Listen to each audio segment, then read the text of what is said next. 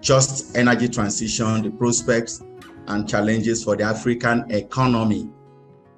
And so what I did was to quickly look at the African economy and then energy transition, and then why the continent is asking for just energy transition. So briefly, this is what I have for very brief. I'll run through it very quickly. Major global situation impacts on global economies, brief on African economy, just energy transition, natural gas as a transition fuel. I saw someone asking, why do we want to use natural gas? Impacts on climate change in Africa, prospects for the African continent. Briefly, I just did this to show us the things that are presently impacting the world. There are, I won't call it potentials of a third world war, but I hope they are able to arrest it. The Russian-Ukrainian war. COVID is being subdued, but still playing significant roles, slowing down Chinese economy and others. Of course, the weakening globalization friendliness is dwindling. We're going back to more like a Cold War, partitioning and protectionism. Looming global economic recession, everybody is watching. The US federal rates are spiking, challenges in UK, and then of course climate change and energy transition, which is where we are all of these put together, the pressure and the decisions and the way forward. A brief on African economy. This is Africa. I like to put this to quickly address Africa.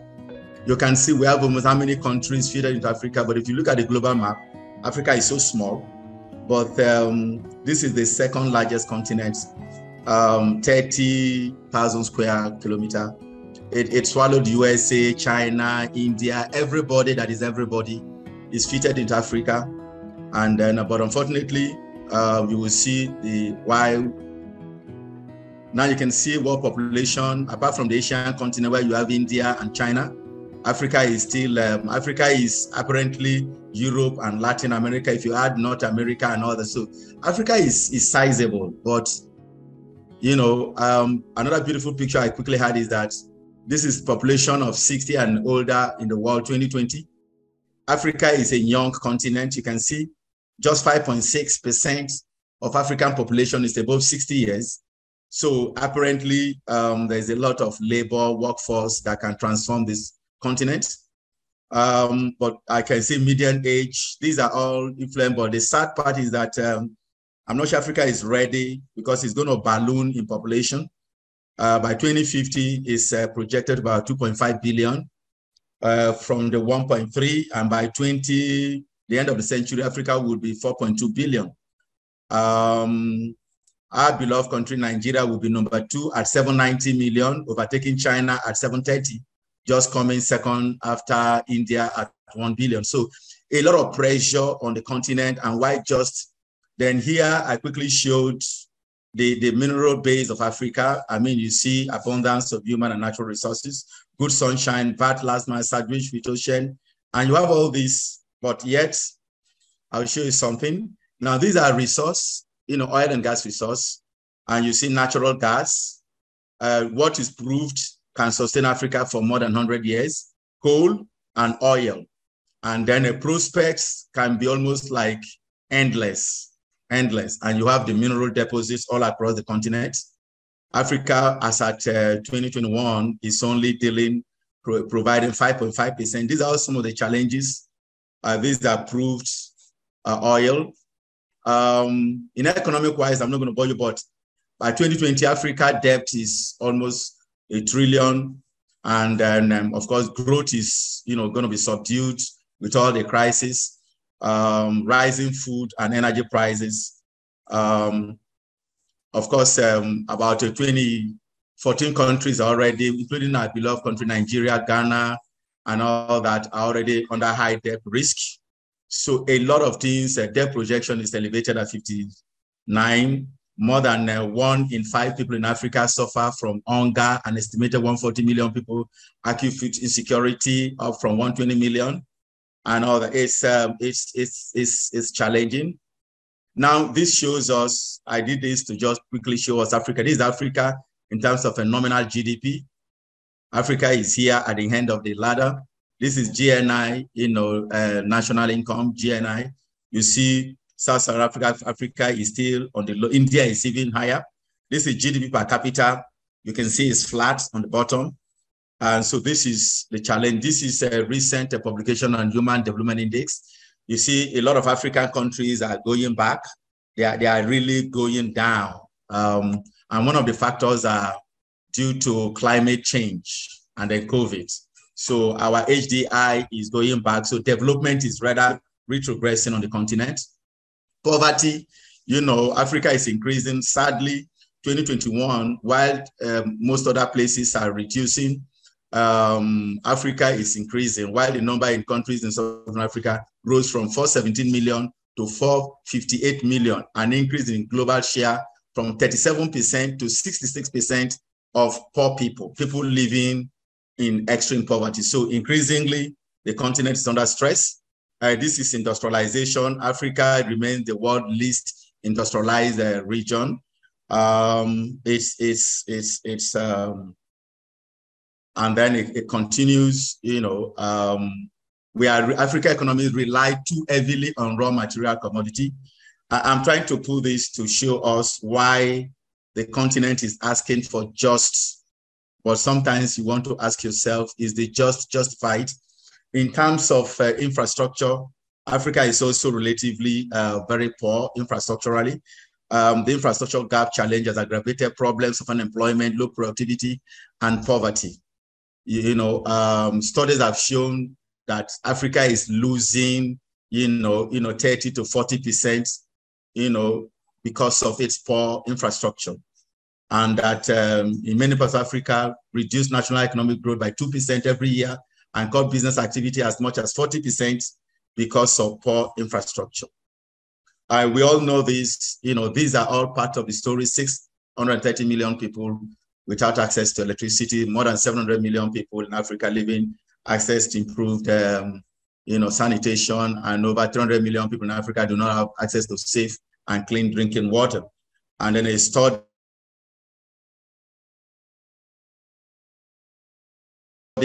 that Africa, loses 5% of its GDP annually because of lack of water. Reason why just these are internet, connectivity, households. You can see Africa household internet is relatively poor. Internet users by region, Africa is just 25. There's a lot on, and of course, this is the kaleidoscope of African infrastructure, old and outdated.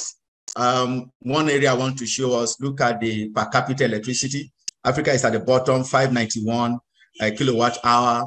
And then, unfortunately, while Southern Africa is home to about more than 15% world population, the region only accounts for 4.3 of the global energy demand and less than 1.75 of world electricity consumption.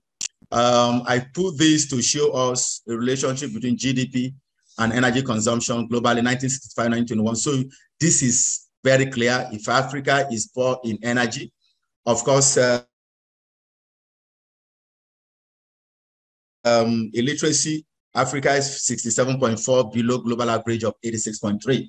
You see Latin America, you see Southeast Asia. So it is amazing. Africa has 8 out of the 10 countries with lowest literacy rates on the globe.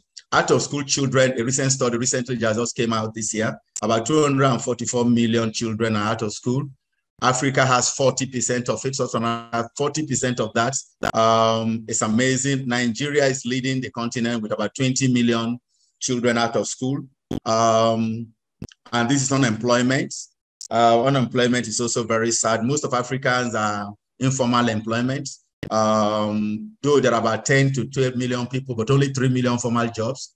So Africa is also heavily underemployed.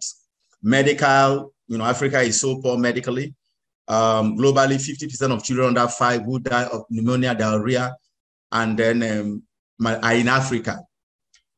And Southern Africa has only 1 to 5% of the intensive care units per capita compared to Europe and even East Asia.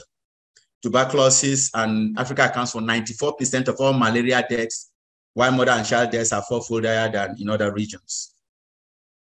And these are sustainability. Africa continent is 830 million people are stressed, of which nearly 90% of them are in sub-Saharan Africa.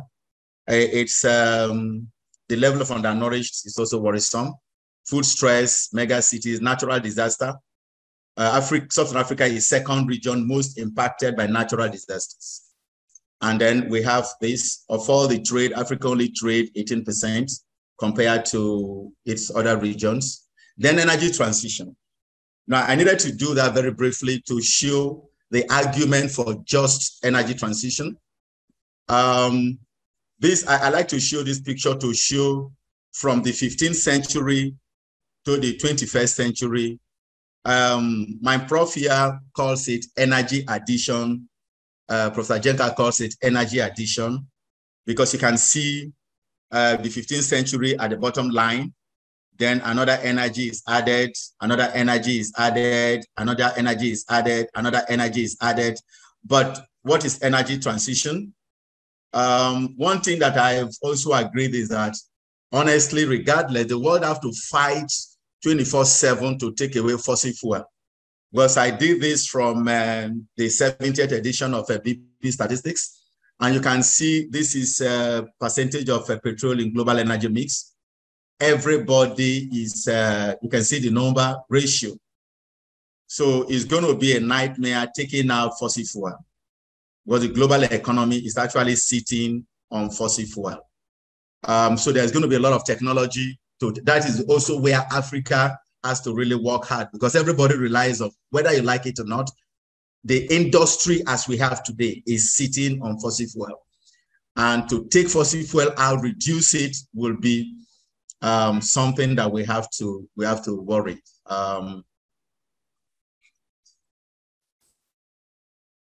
Energy transition is defined as a pathway towards transformation of global energy sector from fossil fuel based to zero carbon by the second half of the century. There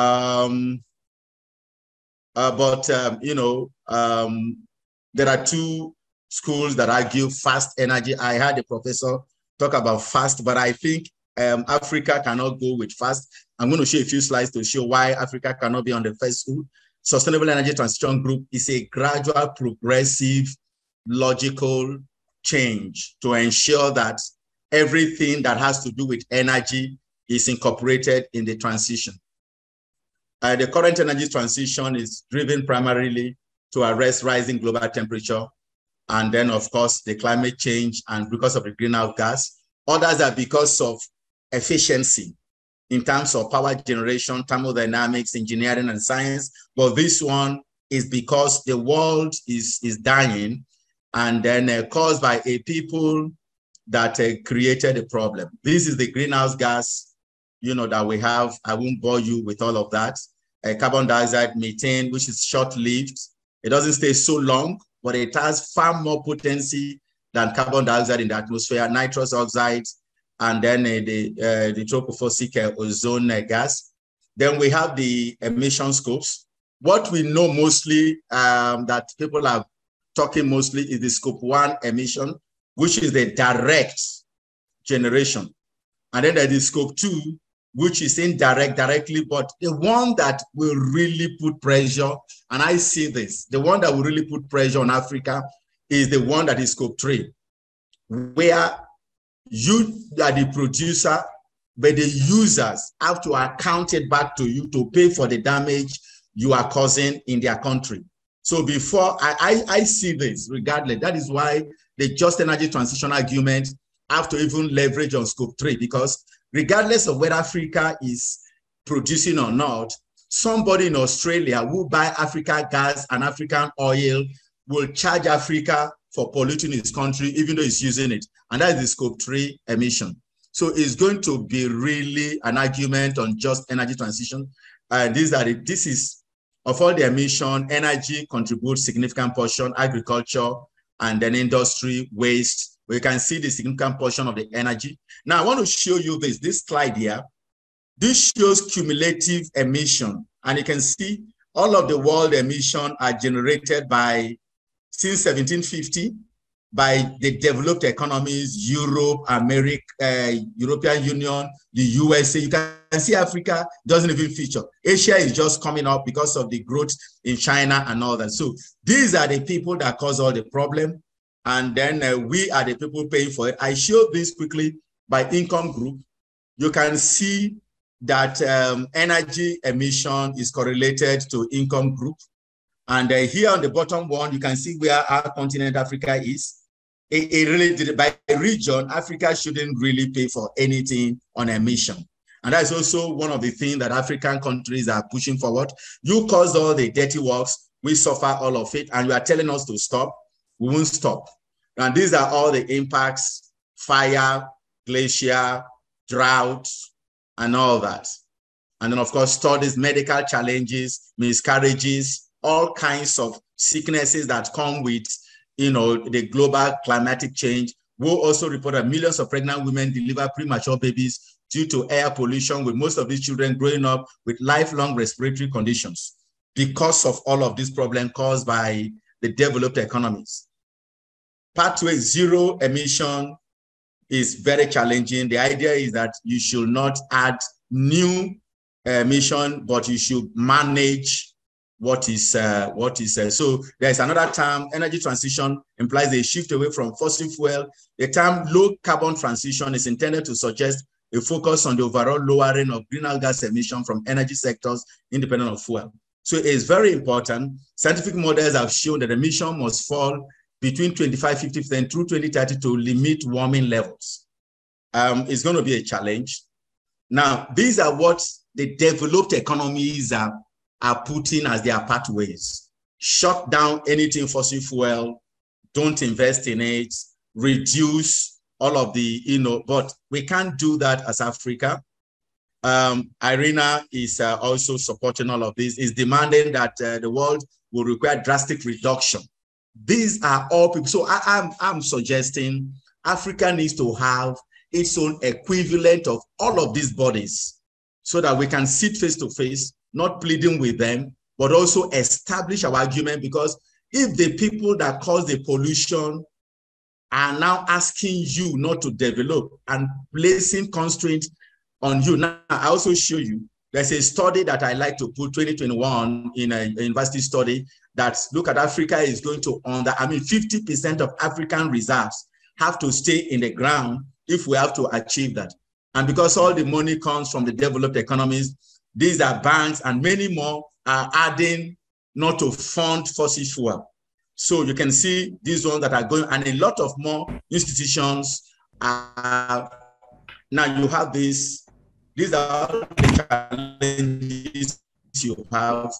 A lot of global funding institutions are imposing environmental, social, and governance principle, ESG, so that everything you do will comply to. So my argument, which I'm actually profiling to the continent, is that Africa needs to have equivalent of all these global institutions, because they will never listen to you. They will press it on you. Money is going to go. Like I said, you have the ESG, environmental governance. A lot of groups are pulling money out of this thing. And then here, the Russian, this is changing the dynamics of the transition, because the Russian war is making Europe to think twice, and which is one of the prospects for Africa. Coal is coming in gradually just to keep them in the winter that is coming. They are looking for more gas. I show this to quickly let you know that Europe is now a dependent, energy dependent. That is why Europe is going to force people to transition, because they are going to make a lot of investment in renewables, because there's what is energy sufficiency and energy security. Energy is no longer, you can see Russia is fighting two wars. It's fighting Ukraine with gun, it's fighting the world with energy. So you cannot be a country, a nation, a region, and if you don't have energy security, which is a geopolitical tool now, Russia is doing a good job. And I see Europe fighting heavily to make sure they have not only sufficiency, but security. But until then, we'll see. That is why they are supporting the gas as a transition fuel. And their focus, the prof shared this, similar pictures. Why gas is a transition. You can see biomass from the high-end oil and coal. Gas is transiting to this. So it's going to take time. And all these ones may not be able to support the global economy. Gas would, gas can. And so someone will ask him, why is gas a transition fuel if it has this carbon footprint? Please, the answer is this. All of these ones that you see, I still think they need to be worked on to sustain the global economy.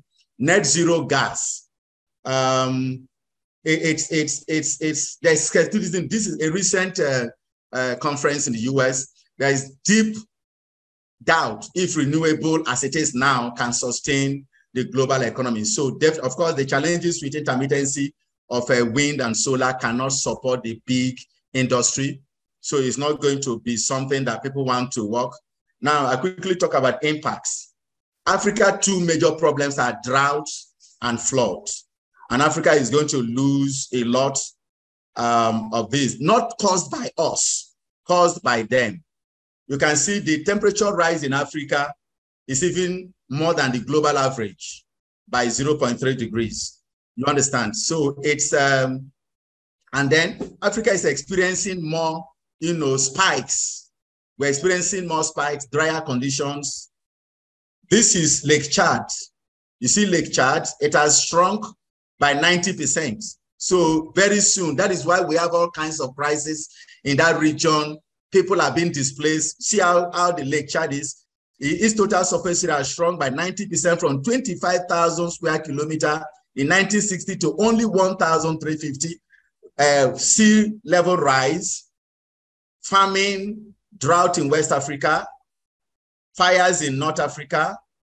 And then there has been a study to show that African GDP will collapse except something is done, because it's going to be a trauma for the continent, that they are going to lose a lot of its capacity because of the energy crisis. So just energy transition.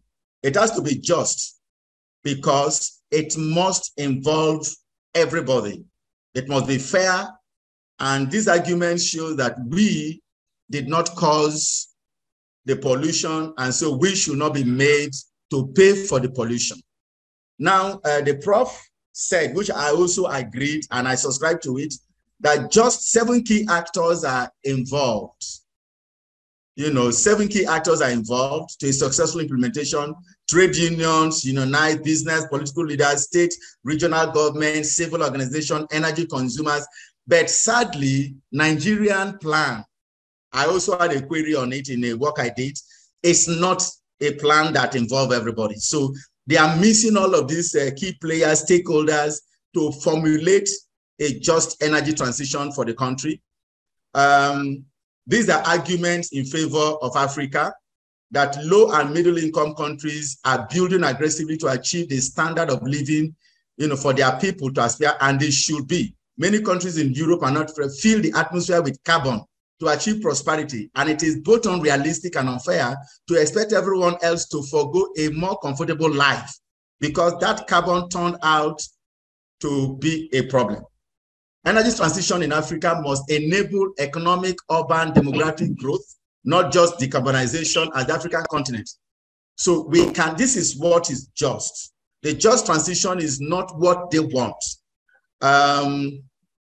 Think globally, act regionally. The timeline for net zero emission, it cannot be the same time that they are doing it. We can't really work in that time. Thus net zero as a global concept cannot be imposed on the continent. And that is why we also have the loss and damage group that came up in 2009. About 48 African countries. Even the US Secretary General is supporting that Africa should be compensated. The world should fund. The question is, what timeline is viable for Africa? What technology options are best? And based on those results, what type of infrastructure should be prioritized for funding, and which policies should be pursued? The argument is vulnerable countries like Africa cannot fund the transition. And so there's a climate vulnerable forum. Ghana is presently the chairman. About 48 countries including Asia, Africa, Latin America, are now they are going to put pressure in COP27 in Egypt to fight for a just and equitable transition. Prospects for the continent. I did this to show us that this is the time Africa should connect to Europe, not through the Mediterranean Sea and with migrants, but with a pipeline. Nigeria is doing a great job. Egypt, I see, Tanzania, Mozambique, though they're having challenges, but this is the time Africa should supply Europe. And the Morocco pipeline, the Trans-Sahara pipeline through Algeria, Nigeria to Europe is quite expensive. The time is actually, very far, but it's something Africa must work on because there is a lot of prospects and Africa needs to come together.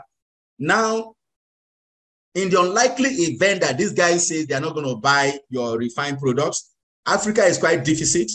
We can become refinery hub. There are new technologies now for refineries that can actually do net zero. Petrochemical is not going away. The renewables technologies are not advanced to replace the product of petrochemicals. Advanced countries are even far more than Africa. So Africa also needs to start looking at how do we lead ourselves, how do we support in petrochemicals? And then climate technologies, what I said, adopt, adapt, and domesticate. There are about 10 different technologies, and Africa is actually going to really, this is where the universities come in. This is where the technology, ops come in. This is where Africa needs to domesticate this because I fear that if they have the money, they have the technology, and they have the political power, Africa will be recolonized under climate change. And then they will do all that they will do. So the time is now for everybody to say, we need to adopt this technology. China did it, Taiwan did it, everybody do it. Africa focus, adapt it, domesticate it, and make it your own. Then one other good news is that Africa has a vast opportunity because of all these renewables, EVs and all that. They depend on rare earth minerals and metals. And Africa can actually be a hub. But Africa is not coordinated. There is a mineral exporting, markets and all. Africa is not coordinated. Africa needs to coordinate itself. Instead of allowing China and everybody to come here, we need to organize ourselves to make a big trade out of this mineral market and supply African countries to develop homegrown strategy to anchor African mining vision, to optimize benefit from battery and electric vehicle value chain, and all that. We can do it if we really want to. After I said should be an effective rallying point for boosting deeper collaboration to save, develop, and grow the continent. Africa must walk the talk. You see everybody here, I hope we'll all come together to fight the just transition. And then sustainable goals. All of these should make Africa focus because we have been tagged on sustainable continent. We have seen all of the challenges. And then my recommendation is we need to pay more attention. And then, ladies and gentlemen, thank you for your time.